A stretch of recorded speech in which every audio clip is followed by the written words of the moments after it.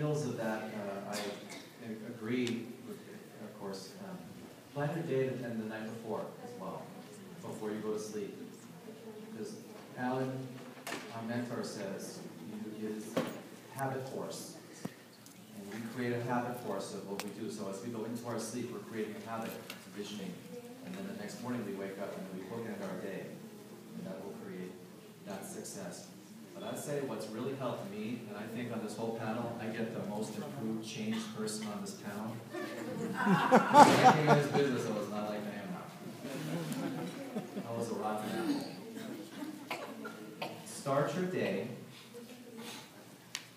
every day as if it's your first day.